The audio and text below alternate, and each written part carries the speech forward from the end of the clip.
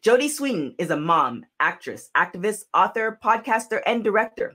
You may remember her from the hit show Full House and the newer Netflix version Fuller House.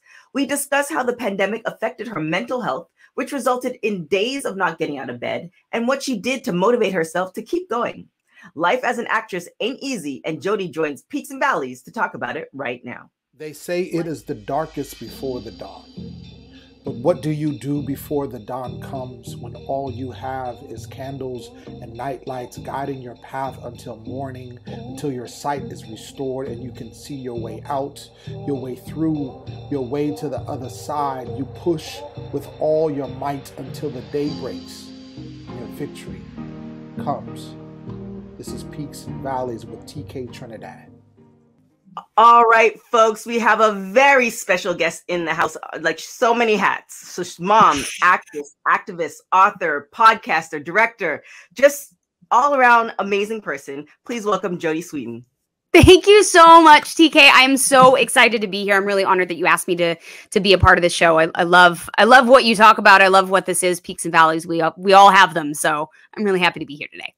Thank you for coming on. I mean, it's just one of those things we've seen you grow up and all this other stuff, but we don't know the behind the scenes. So let's kind of get into, that one time in your life where ish wasn't going well and you're like, why am I doing this? You know what I'm sure everyone thinks they know sort of the pieces of my life that I would probably choose. But this last year, the first few months of the pandemic were probably one of the hardest times of my life, mental health wise. Okay. And it's not something that I've talked about a lot because I think, we haven't been doing interviews and doing all that stuff, but looking back on it now, I realize it really hit me hard and I did not do well for a few months. My kids and I, everything sort of fell apart. And looking at now this year and sort of everything that's transformed and the hope that there is and all of that, looking back on where I was, I'm like, wow, that was a really, I knew it was dark and awful when I was in it. I think we all did, but looking back on it now, it was really painful. It was really painful. So was it because of, the world shut down and then the days kind of multiplied, or was it something before that and then the world also happened to shut down? I think it was... I think for me too, as a mom, there was an extra level of fear and terror and panic because I felt so utterly out of control of the entire world that I felt like I couldn't give my kids what they needed. I couldn't show up and be that person. I couldn't get out of bed. I couldn't stop my anxiety. I was angry. I was frustrated. I was, and I think it really started when everything shut down and it was oh, okay, it'll be a couple weeks. I was like, I don't feel like this is just going to be a couple weeks. I've watched enough documentaries about, pandemics and things like that. And I'm like, I feel like it's kind of going to be a big deal. Right. It's going to be a big one. And then as it went on, I think watching my kids go through it and their fear coming out as anger and frustration and mine coming out as anger and frustration at me, at the world. And, we weren't particularly here in the US, we weren't just dealing with the quarantine. We were dealing with a political climate that was absolutely on fire. Right. And, I jumped into that a lot. And I think I just looking back on it now, I took on a lot of things and I'm glad that I did. It kept my mind busy. Right. But I think we all have big plans for 2020, right? There were things we were excited and all of this kind of stuff. I was, directing and I had, this show ideas and all these things. And going into it, it was okay, we're gonna make this work. And as it went on, the realization of financial insecurity, the realization of my kids' fear, the panic and terror that I have parents who are older, who have lots of health issues, who live in Orange County where people were really disregarding mask issues and mandates. And so my parents would say, you know, they'd have to go to the pharmacy, and my dad's 86 years old, you know, and has a pacemaker, and my mother is, you know, 74, and she's got all kinds, like, right. You know, I was like, oh my God, terrified every time they had to go out. And yet I was going out, and, you know, I was really active in movements and protests and stuff in the streets.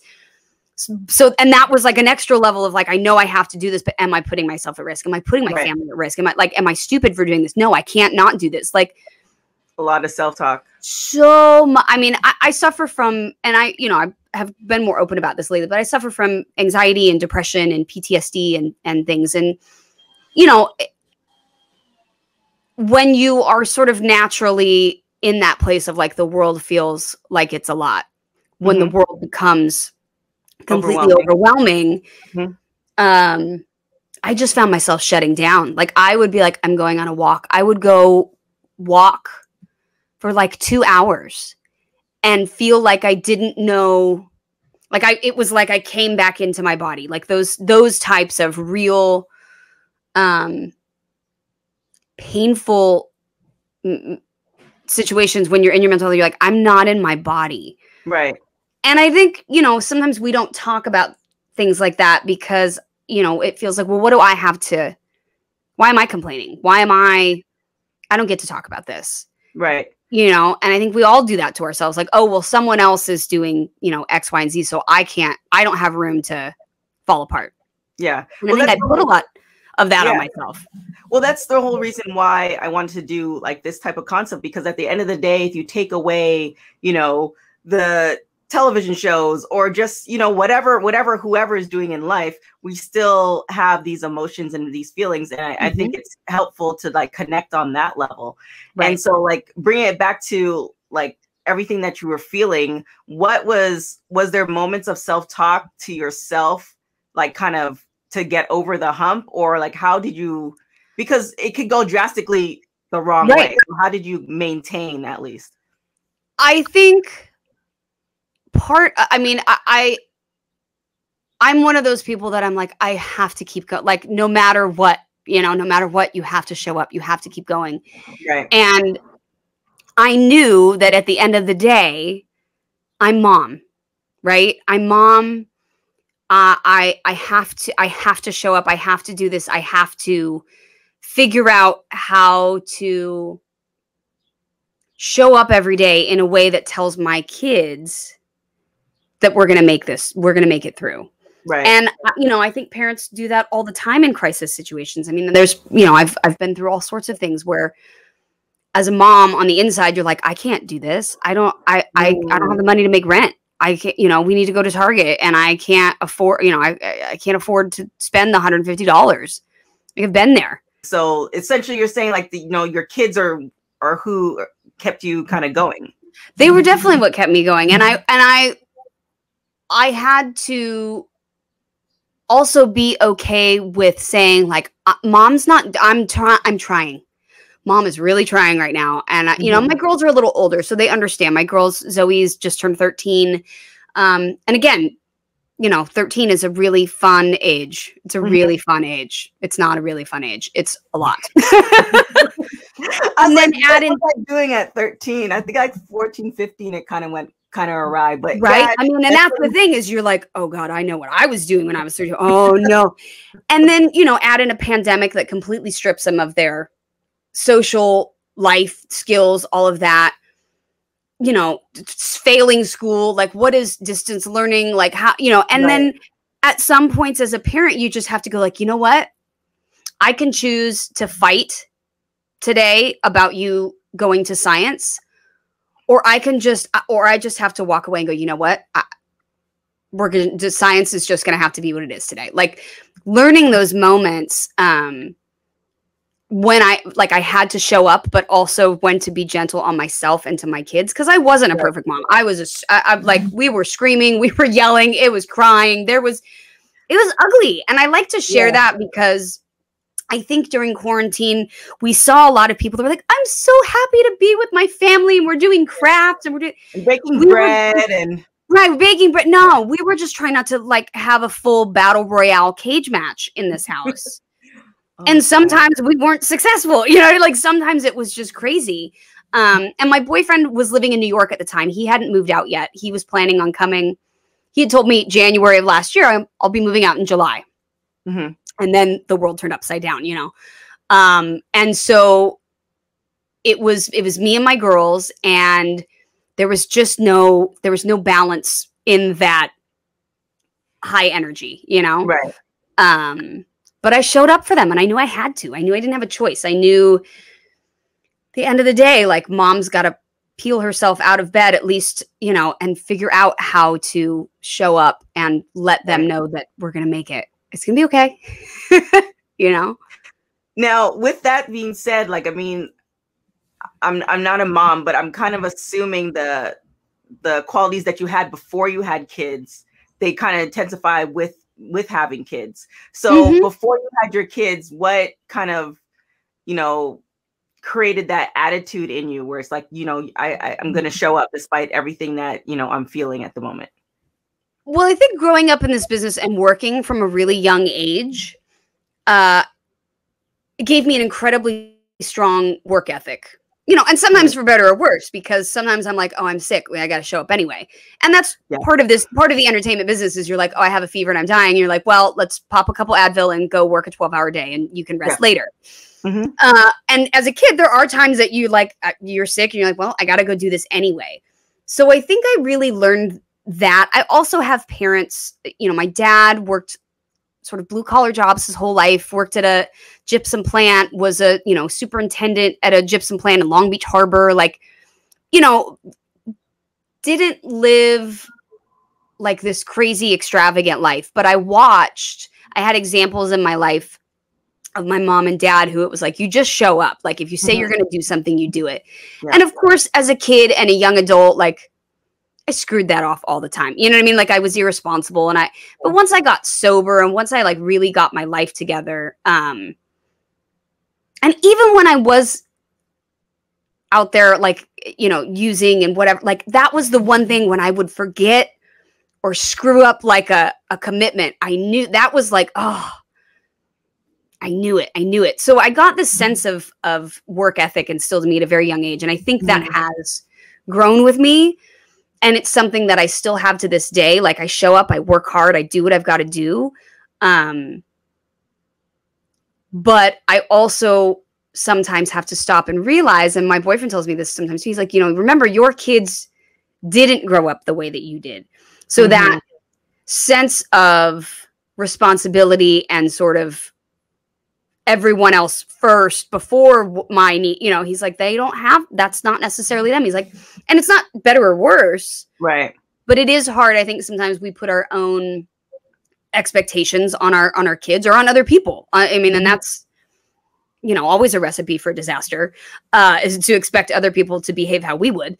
Yeah. And, I'm learning that. I agree. It's hard. So pretty much I don't even know how to say this. We're out of the pandemic. We're still in the pandemic. We're still we're adjusting to the new normal post like peak pandemic. I don't know. We're reemerging. I don't know. Yeah. It was like I feel like such a feral animal. Like I go out and I'm like I feel like I don't know how to interact with people. I don't know. Yeah, it's a different world, and I feel like same thing, like the anxiety and the overwhelming of being stuck at home, and it's just kind of like you can't distract yourself with there's only so much Netflix you can watch and all this other stuff, so you get to a point where you're just like, okay, what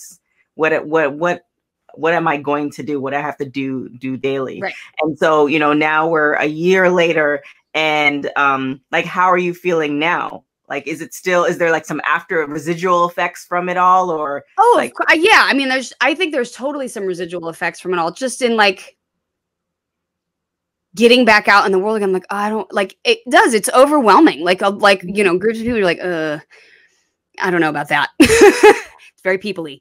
But, I think it's so much better now because I've been through enough in my life. I've had enough valleys and hit enough peaks that at this point I'm like, oh, I know what resources I have and that I've got to be able to use them. I've got to be able to ask for help. I've got to be able to put my ego aside and say, I'm struggling in my mental health right now. My anxiety is a real problem. My depression is a real issue right now. And use the friends, the resources that I have, and, you know, call my doctor and be like, yo, I'm falling apart. You know, call my therapist, get back into therapy. I started working out 2 days a week with a trainer over FaceTime. And, you know, that was something I could do online. Right. I did like online dance classes. And then I found somebody that I really liked that 2 days a week. That was my self-care commitment.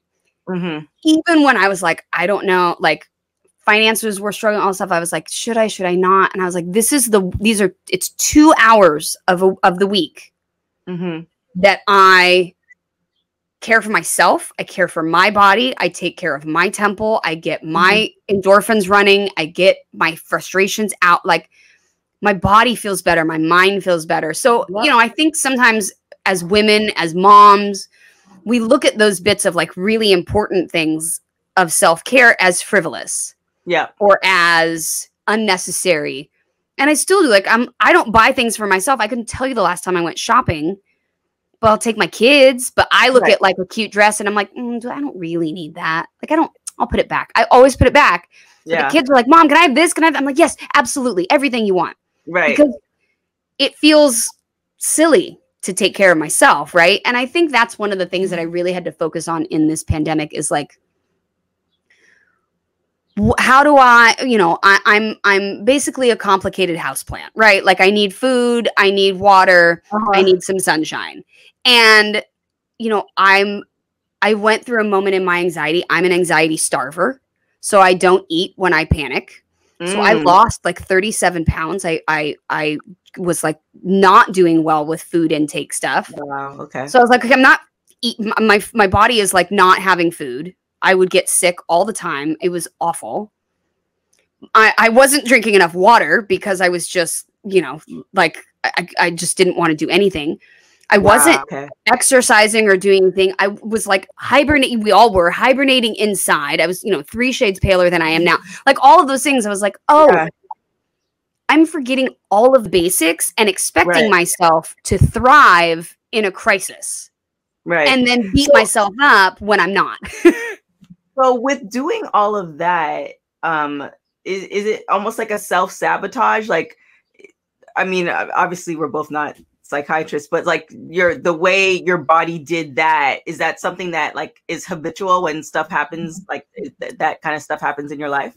Yeah. So I think I focus all of my energy into like mental gymnastics and freakouts and like I get so up here in my own head and it gets so overwhelming and ugly and not helpful. And you're right, it is a form of self-sabotage because it feels like no matter what I do, my head's gonna be like, it's not enough. You're not doing this. Or just constantly critiquing or having that fear that anxiety gives us where we don't even start. Right. Like I have things I want to do, but I can't even start them because it feels like so much. Right. And perfect moment to start it or everything. Right. Like, and I said, like, it's nothing is gonna, like, there's not gonna be some moment when all of a sudden it's like, and now you're ready. Like, you just have to take action and do it, you know? And I still have some of those things and some of those, you know, voices in my head. But I think where I'm at now is I've been able to walk through the fear of losing all of that and be like, okay, we're going to make it just like we always do. You know, that sort of positive self-talk that you have to have. But it definitely is, you know, it's taking a hard look at yourself and being like, I'm not allowing myself to thrive, or I'm expecting myself to thrive while not giving myself any sort of resources. Yeah. So with that being said, there are a lot of people who've like watched you and, you know, they look up to you. And what would you say in one sentence to motivate somebody who's, you know, currently in their valley? In their valley. I would remind them that they are important and worthy regardless of anything that they do that day, that in their inherent existence is worthiness and importance and value, and to remind themselves that they are not, it's longer than one sentence. I can't do one sentence. But to remind themselves that they are not what they produce. You are more than the stuff that you create and the things that you get done in a day. You are enough just sitting there in a chair and enjoying the sunshine for the day, or doing nothing. That's okay. You know, this hustle, hustle, hustle all the time culture, I think, has got us thinking that we're only as valuable as what we put out. Right. But that's not true. And I have found those moments for myself, and it's made a huge difference. And we all had to stop during this pandemic. It was like, there's nothing to do. Right. And I think a lot of people got really introspective. I think a lot of people got to that point of like, what is really important? What do I really value? What do I really want to put my time and my effort and my thoughts into? Yeah. Hopefully, I know people who have, and, I know people who are just, enjoying the check every week. So I was one of those people who really learned a lot about myself, and this concept of the show, I knew before I wanted to do something before the pandemic, but this concept really came through the pandemic. So, I think a lot of things, a lot of great things, are happening, and we have to go through those valleys to get to enjoy those peaks, because if life was just, 60%, then it'd be like, right. Well, I remind myself that the only thing constant is change. Yes. It's the only thing constant is that everything is not going to be like it is right now. Yeah. And sometimes it's better. Sometimes it's worse. Sometimes it's just different. Yeah. And that's all okay. That's, those, none of those things are better or worse than the other. They just are, and we have to get through them. And, it doesn't mean that it's easy or it's comfortable. Right. Just being okay with it. For folks who, I don't see why you're not, but what current projects do you have? I know you guys have the podcast. The podcast is absolutely hilarious. Thank you. Thank you. Yeah. My friend Celia Behar and I, she is my best friend. She and I do Never Thought I'd Say This, which is a ridiculous look at parenting, really inappropriate. And as my mom says, if you don't like the F word, I wouldn't listen. This is true. Yeah, I will admit I have a mouth like a truck driver. But sometimes that's really the only thing that you can say when you're dealing with your children.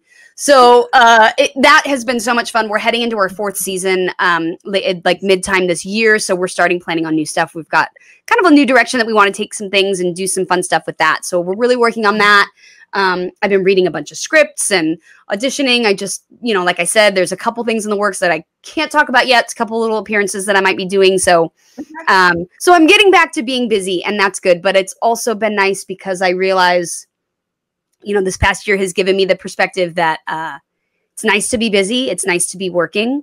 I I am so grateful for every moment I have, but I also try and remember that it's okay sometimes to put my phone down and sit in the backyard in the afternoon sun and look at my garden and water my plants and just do that for a little while too.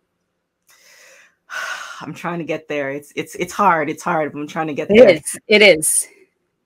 So podcasts, some future podcasts. Yes, you can check me out at Never Thought I'd Say This is our podcast Instagram. You can follow me at at Jodie Sweetin on Instagram and Twitter. And official Jodie Sweetin is where my Facebook stuff is. So yeah, you can find me. I'm trying to be more active on social media again, because I kind of had to do a little detox there for a while. But I'm back, and yeah, it's peaks and valleys, man. Growing, changing, learning. It's ups, it's downs. Sometimes they happen in the same day, and it is what it is.